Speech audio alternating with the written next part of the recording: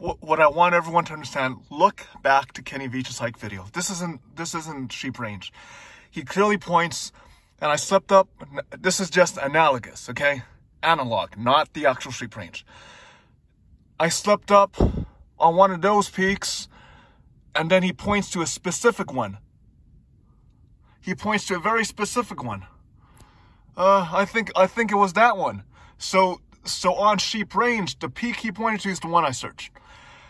And the only confusion is when he pans to the south of the ridge, the ridge is almost obscured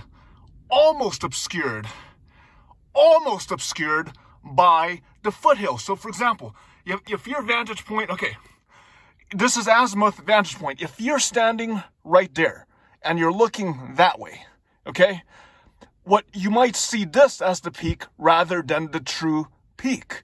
So, but even so, if he was pointing to a lower foothill, what do? You clear the foothill, mosey up here, and then clear the peak.